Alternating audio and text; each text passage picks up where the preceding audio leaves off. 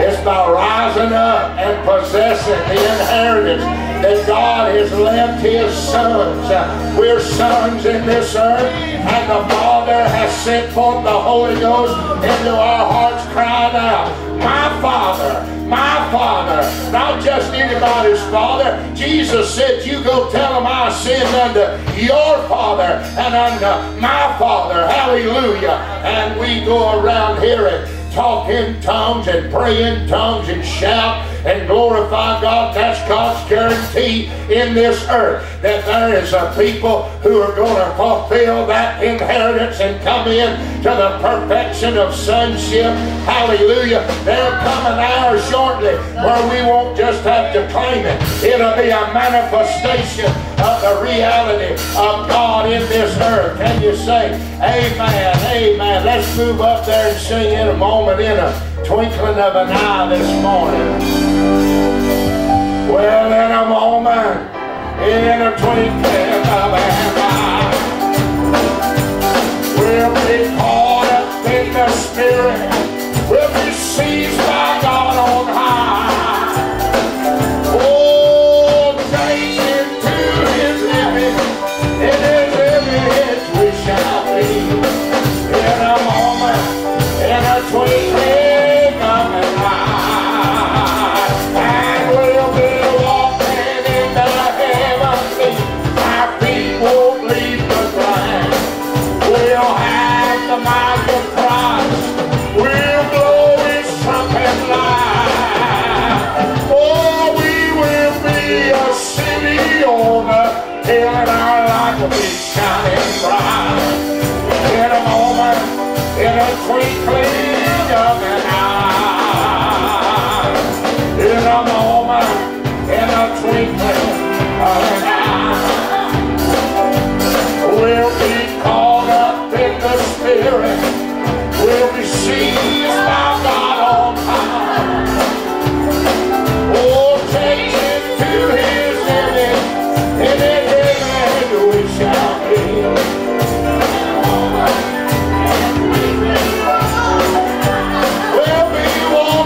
We'll be walking. Oh, we'll have the mind of Christ.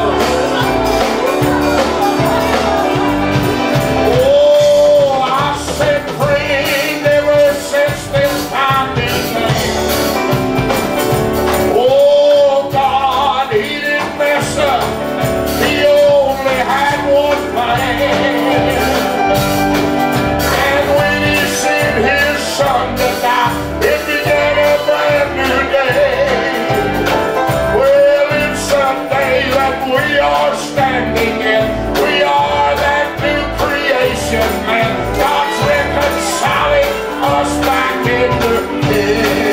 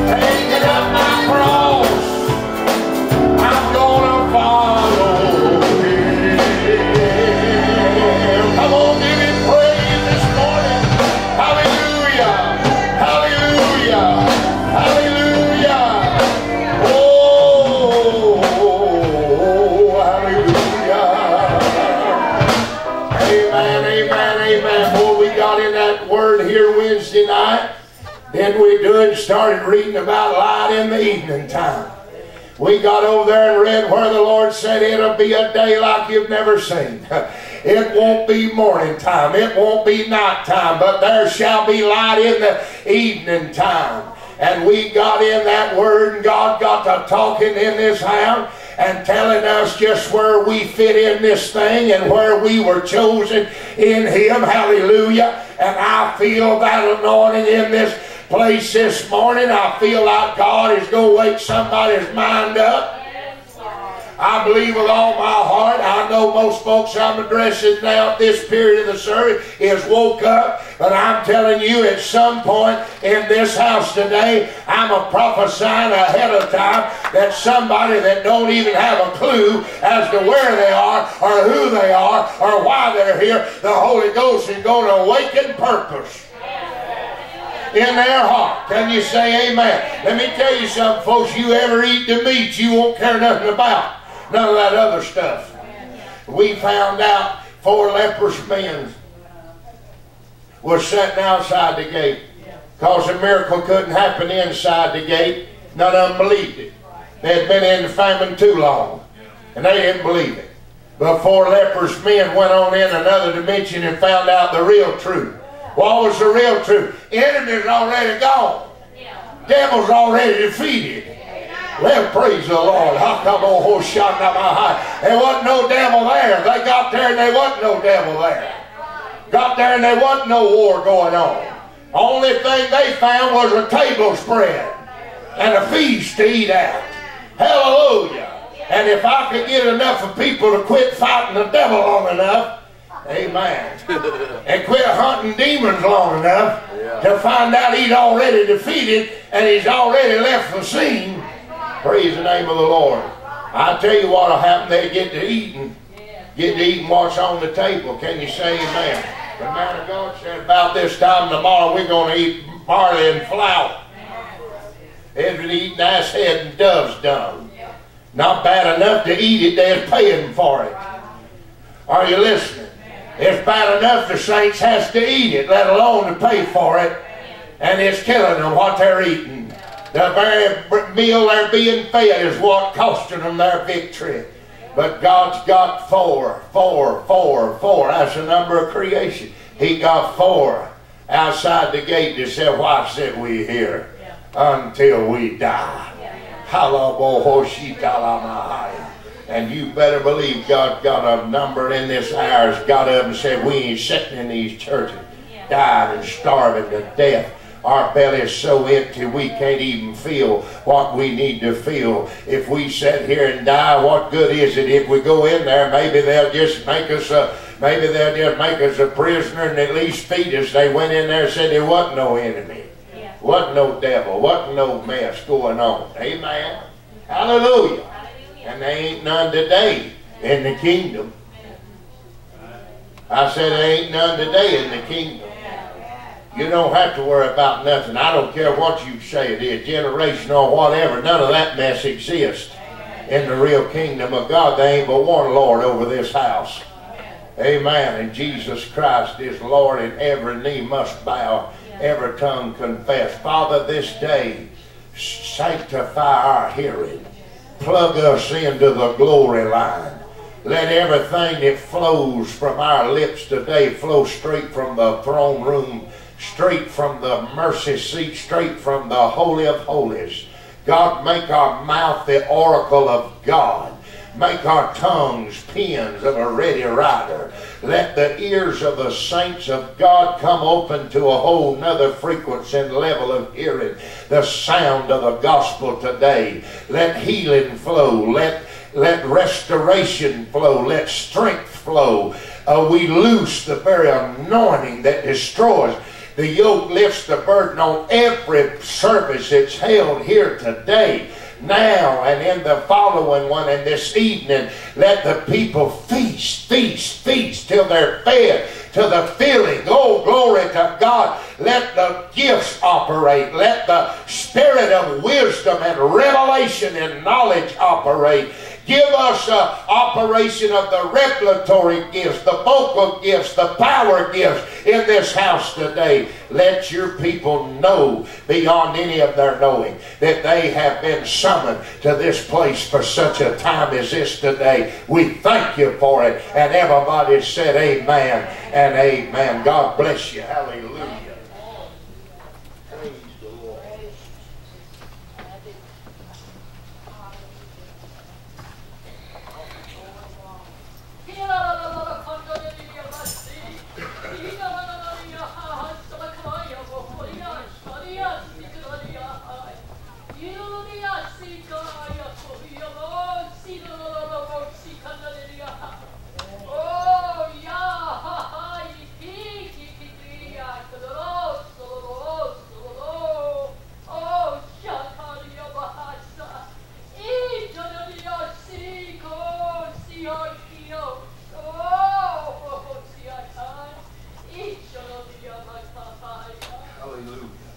It shall be unto thee today blessing upon blessing and miracle after miracle.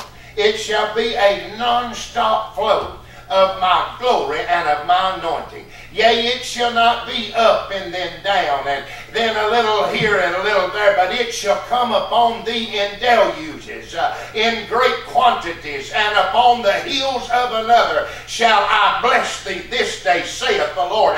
And yea, just as thou art getting ready to enjoy one, another shall come upon thee. This shall be an overflowing day, an exceeding day, saith the Lord. I shall go out beyond your realm of thinking. Yea, I shall even cause thee to come to a new level of receiving. As you sit in this house today, you shall feel it come one upon the other, wave after wave of glory and anointing, and you shall leave here built up high in my spirit, saith the Lord. Hallelujah. Glory be to God. Hallelujah. Praise the name of our God. Glory be to Jesus. Hallelujah. Hallelujah. Holy Lord God. Well, the Lord, between the music and the words and everything, has just been setting up the whole message here. And I want you to turn me to the book of Ephesians. But we're not moving far from where I taught last time I taught, when I told you, I think most of you were here, what the Lord was telling me in the Spirit. He kept saying, look, look, look. And that's because whether or not you participate in this feast all has to do with your outlook. Your outlook is what's going to determine. See, in the natural, if a feast was going on, all you had to do was get there. In the time of the Israelites, you got there to participate in the feast. But there were some people who didn't get ready. That's right. And because they didn't get ready, they didn't get to partake of it all. And in fact, in one big Passover feast that they had, they said that the priest, the Aaronic priest, had not gotten fully ready. Right. But the Levites the one that were not directly descendants of Aaron, but they were cousins and uncles and all that stuff, they had sanctified themselves. Oh, yes. And so what wound up happening was they had to go in and do all the sacrificing because the priests weren't ready. Right. And it's the same with us. If we're not ready, if we don't have our eyes focused on Christ, we could have a feast right here in this church, and you can be sitting right in the middle of it, but you don't get to partake of it, and you don't get to do what the Lord called you to do in it, all because you're not ready. That's very true. And we sometimes in our humanistic self, we hear about the feast of the Lord, and we hear about the sonship of God, and we expect it just to be dropped down on us, no matter where we are or what we're doing. We think we're just going to go about our own business and do our own thing, and that suddenly one day we're going to wake up and manifest as the sons of God. Now it is true, it is in a moment, in the twinkling of an eye. But it is also true that you have to follow on to know the Lord. You have to keep walking. If you just stop, you will never get to that moment, to that twinkling of an eye when it all changes. Because it can happen in a moment, in the twinkling of an eye, but to who does he appear? To those that look for him. Yeah. If you're not looking, you're not going to see anything. And I wanted to read in the very first verse, it says, Paul, an apostle of Jesus Christ by the will of God, to the saints which are at Ephesus, and to the faithful in Christ Jesus, grace be to you and peace from God our Father and from the Lord Jesus Christ. Now I want to stop there because Paul was what he called himself someone that was born out of season. That's right. And he had a suddenly in his life that he wasn't even looked for, and that was his salvation. That's probably about the only suddenly you'll ever get that you are not seeking God for. That the Holy Spirit will come on you sometimes in a moment. And all of a sudden, you who once were in sin have been translated into the kingdom of his life. All of a sudden, what you thought you never wanted anything to do with becomes the whole goal of your life. But he didn't stop there. He went on, and he said he didn't go to see the apostles, but he went out by himself, and he allowed the Lord to teach him things, and then came back to do the work that God had called him to do. And that's what I'm talking about. And then even after that, he said, I press towards the mark of the high calling of God in Christ Jesus. He never stopped. It was always this pressing on. Why? Because the trumpet's sounding. And when the trumpet sounds, it's not for you to stay in your house. It's when the trumpet sounds, it's to gather the people together. Now, there were different trumpets for different reasons. Trumpets for feast, trumpets for war, trumpets to move on. That's right. Sometimes it was time for the camp to get up and move on. And I believe that's the trumpet that's going forth in this hour, is it's time to move forward. Yeah. Not because what you had was bad, but because there's more out there, there's more territory, more land to conquer. There's a whole nother level where you go from just getting healed of sickness to walking in divine health. From just having your needs met to not having needs anymore. That's right. There's a whole nother level. But if you don't have your focus on that, then all you'll ever see is what's going on around you. And it says in verse 3, Blessed be the God and Father of our Lord Jesus Christ, who has blessed us with all spiritual blessings in heavenly places. Now that places is added by the translators, but it's still good without it. It literally means, I've looked it up in the Greek, in the heavenlies. Yes. In Christ. Where? In the heavenlies, in Christ. And then I want us to go over to chapter 2 real quick. We may come back, but I wanted to jump over here because Paul mentions this again. In verse 6, he says, And hath raised us up together, and made us sit together in heavenlies in Christ Jesus. He has made us sit in the heavenlies. And what does the word say? He said, David said, the Lord said unto my Lord, That's right. Sit thou here until thy enemies be made thy footstool.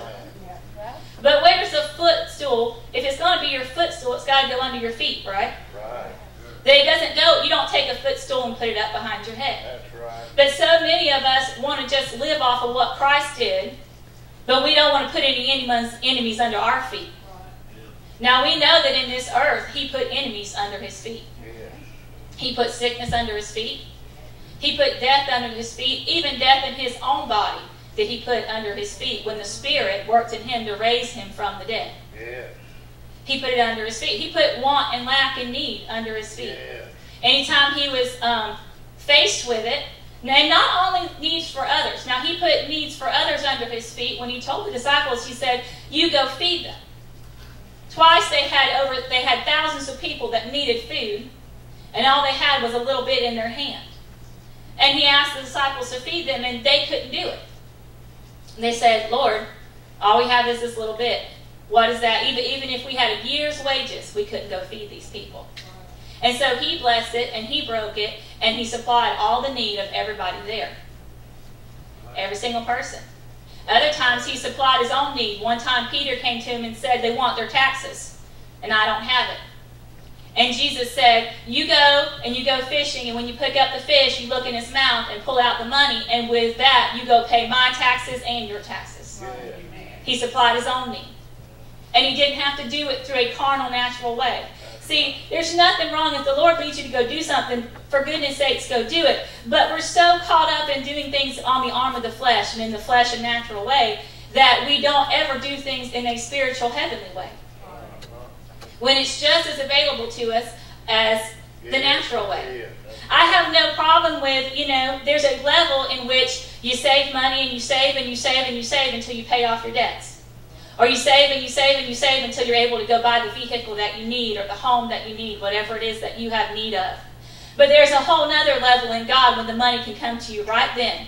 And instead of you having to drive something that's broke down, hot, no AC, for years and years trying to save up, Right. in a moment, it can be supplied to you exactly what you need and come to you. That's another level. Nothing wrong with the first level, but it is wrong just to stay there for your whole life and never walk in these things that God has called us to. Why is it wrong? Because we are to be the light of the world.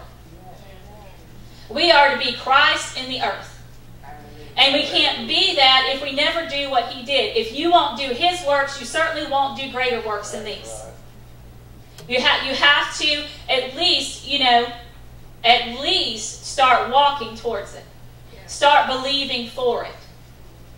Even though you don't know when the change is going to come. Even though you're not sure when it's going to come.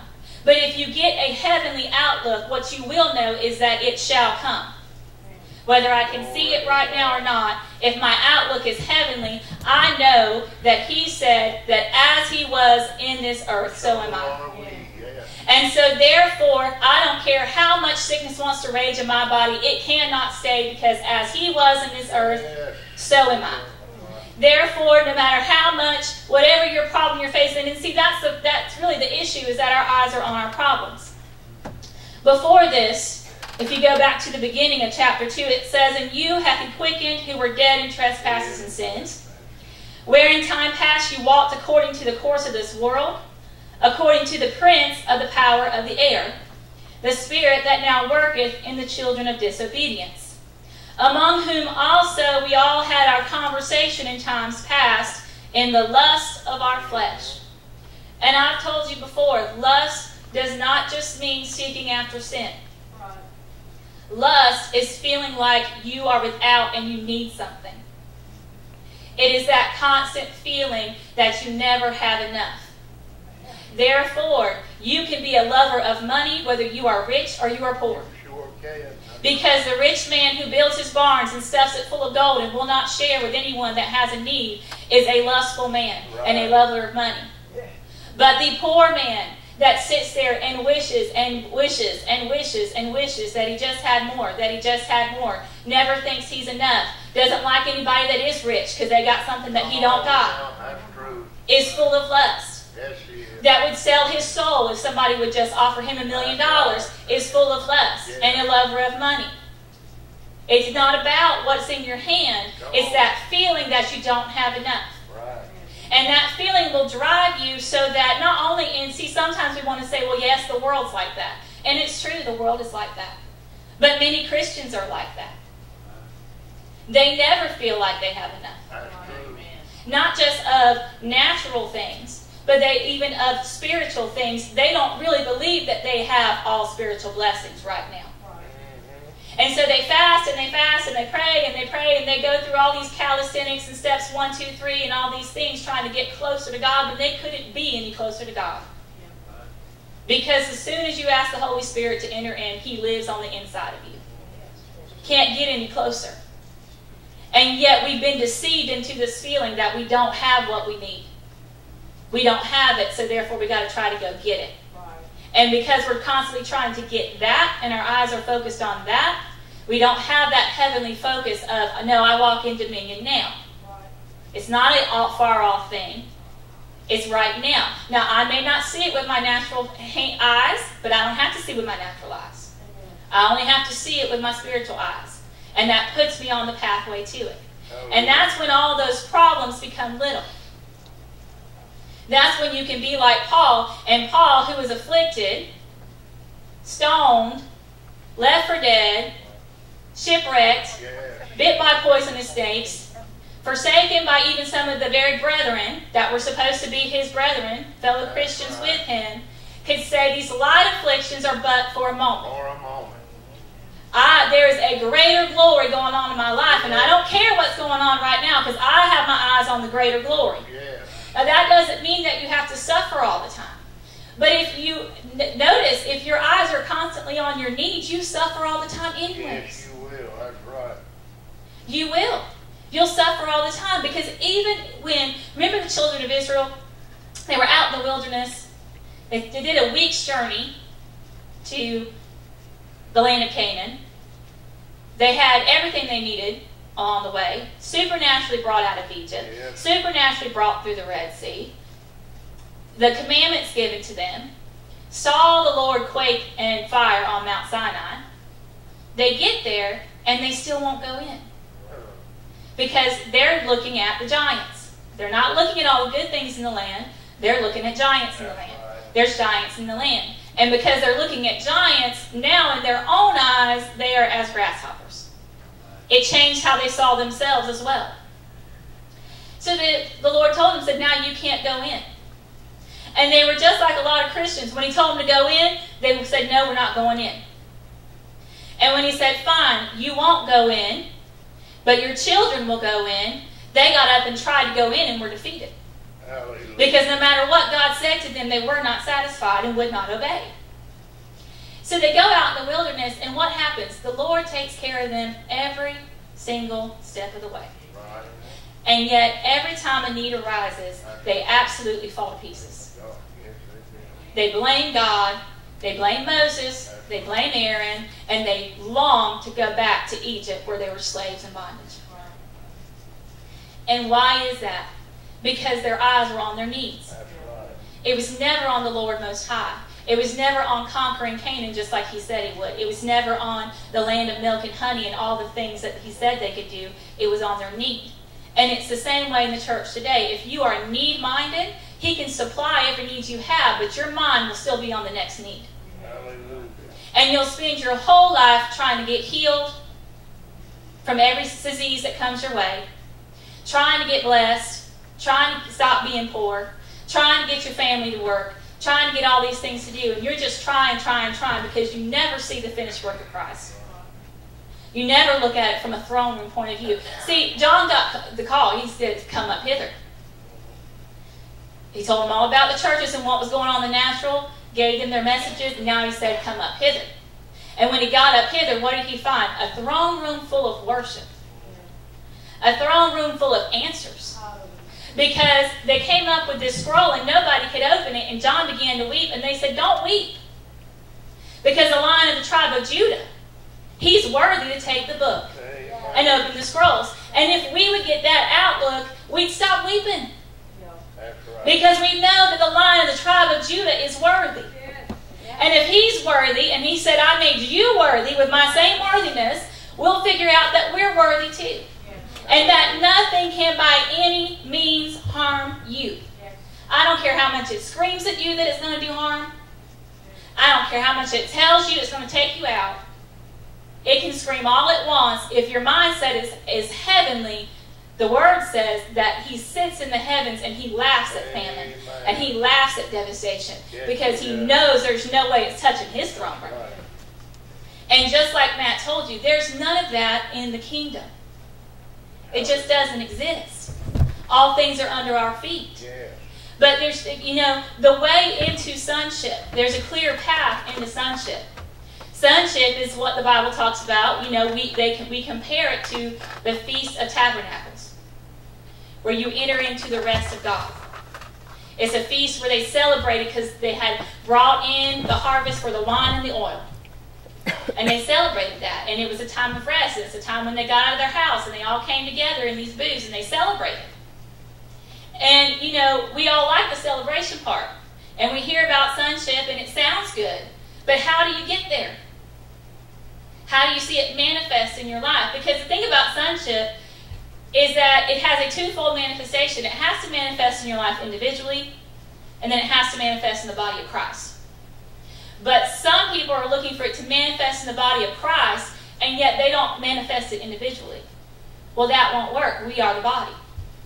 Hallelujah. We're the body. Yes. So it's just like we tell you about this church. There's wonderful prophecies over this church. Great and grand things spoken over this church. But who's going to walk in it? All right. Individuals have to walk it out. Yes.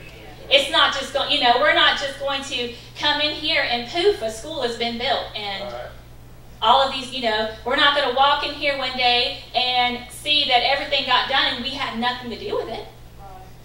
It's not the way it works. We enter in, and as we enter in, the whole body enters in. But if no one sees, what is it about sonship that's so important? It is what, first of all, everyone wants to see, what do we hear all the time in mostly in churches? You know, go ye and preach the gospel unto all the world. Get people saved. They call it bringing in the harvest. Really, it's sowing the seed, but they call it bringing in the harvest. And they think that, you know, that's it. That's our whole job. That's all we're supposed to do. But the truth is, the reason that so many sinners came to Jesus was because he was walking in sonship. And if nobody sees you walking in that, then what do they have to come to? Right. See, manifesting the sonship of God is not just about we're great and we're wonderful and we want everybody to see us. No. When you truly manifest the sonship of God, you won't care if a person knows your name or not. Amen. You won't care if they knew that that word came from you or not. That's right. You won't care if they even remember who you were. Remember when Jesus healed the man at the pool? And he just left. Healed him, leaves, and they come to him and they say, who was he? And he said, I don't know. He wasn't going around trumpeting his flesh self, trying to get people to see himself. The whole thing he was trying to do was to set other men free to become sons too. And that's what sonship's about. You can't set someone else free if you're not free. You can only bring them to walk in what you know. There was a place where Paul met some disciples and he said, have you been baptized with the Holy Ghost? Right. And they said, we've never heard of such a thing. We've only been baptized with the baptism of John. Why? Because whoever taught them, that was all they knew. You can only teach what you know. But the sound is going forth for us to come up to another level. For us to teach something that is brand new to some. Glory to God. Maybe not so new to others, but brand new to some. But the way into it, you have to walk the path. You have to go through every feast. Yes. You have to go through Passover. Yes. You have to get born again. That's right. You have to have your sins washed away. Yes. Look, people take grace and they use it to go sin all the time. Right. But the truth is, if you're out sinning, you're not participating in the Passover. Amen. And sin is not about, is it good or evil? That's eating from the tree of good, knowledge of good and That's evil. right. Sin is about, does it bring life? Yes. Because if what you are doing is causing death, and I don't care whose death, death in you, death in your family, That's right. death in those around you, death at your job, if what it's doing is causing death, then it is not of God. God is love and he can't be anything else. If it's not light, it's darkness. Yes. John's very clear about that. And if there's darkness in you, then you're not of him yet. And that can get scary to us because we all know sometimes we don't do it right. That's right. But also, what I want to say, though, is that there is a place where you will always do it right. Hey. Now, that's important to know because so much of the church has settled for the 2 men living in the house. That's right. And they believe that's how it's going to be forever. Forever. That forever there'll be Christ in you and Adam in you. My God. That forever you will have to deal with the 2 minds. Or at least on your life down here on earth. But I'm telling you, if on earth you always have Adam and Christ inside of you, then your warfare is never accomplished. And God promised Israel, the people of Zion, that their warfare would be accomplished. Yes. So you cannot always have 2 men living in the house. That's right. And I'm not here to tell you that I have manifested that in its completeness, but there is a walk in God. Hallelujah. Where you become like Enoch. Yes, you do. And you walk with God till you're not anymore. Amen. Because you're so swallowed up in Him that there's no more of you left. Praise It does God exist. forever. And we're not supposed to just sit down here on earth and pine away till we get to heaven for it to exist. Look, God manifests in heaven. Yes. He doesn't need you to go there and heal the sick. There is no sickness. That's right. He doesn't need you to go there and get him out of debt. He's not in debt. He doesn't need you to bring anything to him. He's already got it all. Hallelujah. He has it all. Yeah. All he ever wanted was to plant a garden in the earth and for man to keep that garden and let it spread all throughout the whole earth. Yes. But Garden of Eden living is walking with God in the cool of the day. And Adam, before he tasted of the good fruit of the knowledge of good and evil, he didn't have any sickness. No. He didn't have any shame. No. He didn't have any condemnation. None. He didn't have any of those things. He didn't have any sense of separateness from God. It was all oneness. And that's what God's calling us back to Him. And I'm telling you right now, you cannot be one with God completely and still be sick and still be upset and still be depressed and still have strife and all of those things. They will fall off of us the more we become one with Him. Hallelujah. But you cannot try to go back and forth between being an Israelite and an Egyptian. That's right. You can't try to live the life that Egypt lives. There came a time when He called them out of Egypt. When the Passover came, He said, get your clothes on because you're getting out of here. Amen. You're getting out of here, and what else did He tell them? When they crossed the Red Sea, you're never going back. I don't care how much you want to go back. That's right. I'm not letting you go back. I'll let you die in the wilderness before I'll let you go back. You go back. That's right. I'll raise up another generation that'll go in. And the wonderful thing about that is I've decided, I've decided to be a part of the generation that goes in. Yeah. See, there's a twofold glory in that. One glory is that though they did not go in, they raised up a generation that went in. That's right. And that is the answer to what about all the generations before us? Are we doing them a disservice by leaving behind some of the things that they believed in? Are we somehow defaming them or what they believed or belittling it? But I assure you that if they didn't go in, they want their children to go in. Yes. Wouldn't you want your children to go in? I mean, if all you ever did in your whole life was bring your children to the point where they could walk in oneness with God and they walked in it, wouldn't that just thrill your soul? It'd thrill mine. To know that they were going to walk in things that I never walked in. To know that they weren't going to walk in a lot of things that I had to walk through. To know they were going to start their journey off in a place where they could live in houses they didn't build and eat from vineyards they never planted. That they could go in and be totally victorious every time they face the enemy. Amen. It's a wonderful thing. But the other glory was that there were 2 men named Joshua and Caleb who came from the first generation and came out of it, and they believed even when nobody else believed. Yes. And believing is all that it takes. One time a man came to Jesus and his son was tormented. And he told Jesus, he said, if you can deliver my son, that means if you can, if you will, deliver my son. Right. And Jesus turned around and said, if you can believe, all things are possible to him that believeth. It's never a matter of can God do it. The question is, if you can believe, all things are possible. All things, any and everything you need is possible to him that believeth. Hallelujah. It's all possible. You mean my whole family getting born again is possible? It's possible to him that believeth. It is possible. But you have to believe.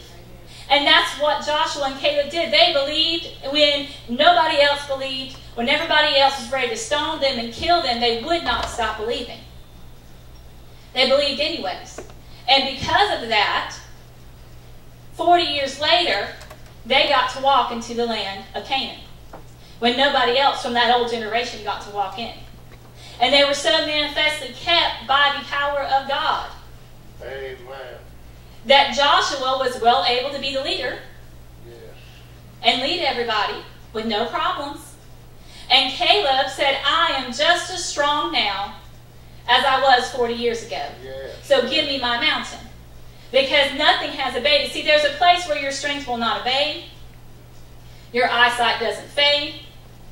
You do not grow any older in the sense of your body just getting more aged and more aged. There is a place in God where that happens. And if they walked it out in the old covenant, there's no way that God is going to not let somebody walk it out in the new covenant. Because Paul said, if the ministration of death was glorious, Come on.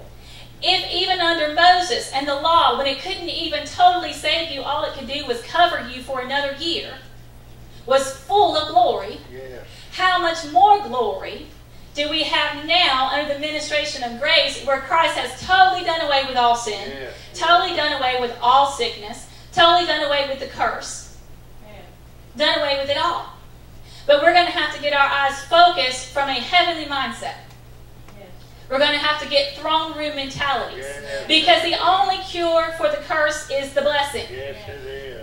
I don't care how many band-aids you try to put on it. I don't care how many times men try to think of their ways to fix it. We have watched kingdoms rise and fall. And why do they keep rising and falling? Because they're not full of the blessing of God. And it will never be by the arm of the flesh. It'll always be by his ways. Yes. And that's why I told you that there are times that the Lord, the Lord works with you where you are. He's very merciful, very loving. He knows what level of faith you're on. He knows what level of believing you're on. And he works with you where you are. But he doesn't leave you where you are. That would be like a mother or a father or a teacher or whoever meeting a 5-year-old in kindergarten and teaching them everything they need to know for kindergarten, but then leaving them there for the rest of their life. And saying, no, you got to stay here. Now, God's not like that. He'll meet you right where you are, but then he'll raise you up. And he'll keep raising you up. And the truth is, the moment you got born again, you were seated with him in heavenly places. But you have to see it. It's not just enough for God to see it, because it's if thou canst believe, all things are possible. It's not a question of his faith. His words are truth. He said, I exalt my word above everything. Heaven and earth could pass away, my word wouldn't fail. Right. I have total confidence and belief in my word. Anything I send it forth to do, it accomplishes. It never returns to me void. Hallelujah. But if thou canst believe, all things are possible to him that believeth. You have to start believing it. You have to see it. So you have to come through Passover. You have to leave behind the old ways. And that's just not sinful ways, though it does include sinful ways. That's right. But that just means your old way of doing it. Because sometimes we think because we gave up sinning that we're good. Whatever you consider sin. Because we gave it up, we're good. But the things that we think are minor, our strife, our lack of love, our tendency to always run to man instead of run to God when we have a need, all of those things, we don't like to think of those as idolatry, as hatefulness. We don't like to think about it that way, and we keep all of our little things with us. But the whole point of Passover is to get rid of all that junk and start looking only to him. And then you got to walk through Pentecost. Some people in the kingdom don't want to walk through Pentecost. That's true. They want to leave it behind. They want to do, that what they want is they want to separate the gifts of the Spirit from the fruit of the Spirit. And they want to say, well, we don't need the word of wisdom anymore, and we don't need to speak in tongues anymore, and we don't need to shout and dance, and we don't need all those things, because we've got love, joy, peace, righteousness, goodness, temperance. We have what we need. Sounds a lot like the Laodicean church. We have what we need. Yeah. We don't need any more.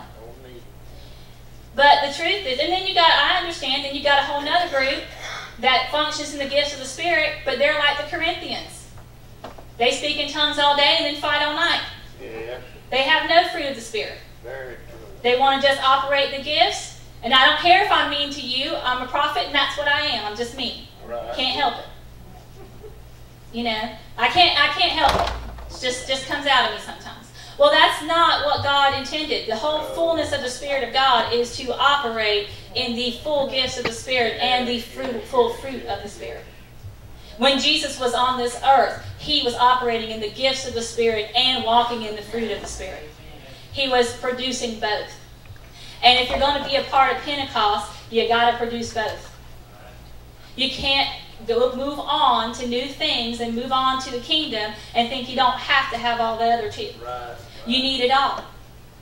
And that is the way to sonship. See, what does the word say? It says that they that are led by the Spirit of God, they are the sons of God. So you have to have, what does it mean to be led by the Spirit of God? What does that mean? Well, it can mean that you need to make a decision, and so you go and you pray in the Spirit about it. Now, of course, for those that have left praying the Spirit behind, they can't do that. Right. But that is one meaning of being led by the Spirit of God. But Paul talks in another place, and he says, be not drunk with wine, where is an excess, but be ye filled with the Holy Ghost. And in that be ye filled, the Greek meaning there means being continually filled. Being filled. All the time. All the time, Holy Spirit. And that is the fullness of Pentecost. Even on the day of Pentecost, when the Holy Spirit came in like a rushing mighty wind, it said it filled all the house. Filled everything. So to truly be a son of God, you have to be led of the Spirit of God. That means he gets it all. Yeah. He gets total fullness in you. He can do whatever he wants to do, and you go with it. That is swimming in waters that are over your head. Right. And you don't go where you want to go anymore, but you let the Holy Spirit, the river, take you wherever he wants to go. And that's how you truly become a son of God. You can't do it another way. If you won't let Pentecost have its full work, the Holy Ghost do whatever he wants to do, anytime he wants to do it, anywhere he wants to do it, you can't walk in full sonship. Because Jesus said, I don't do anything except I see my Father do it. And I don't say anything except I hear my Father say it. He gave him full reign. And he didn't care where he was, who was around, what was going on. He interrupted weddings, feasts, funerals. Wherever the Spirit of God said do it, he did it. And that is how you become a son of God. Whatever the Spirit of God says to do, you do it. Yes. Whatever you hear him say, you say it. And you don't worry about everybody around you or what's going on or the circumstances. You just do it. Hallelujah. God bless you this morning. Let's stand to worship.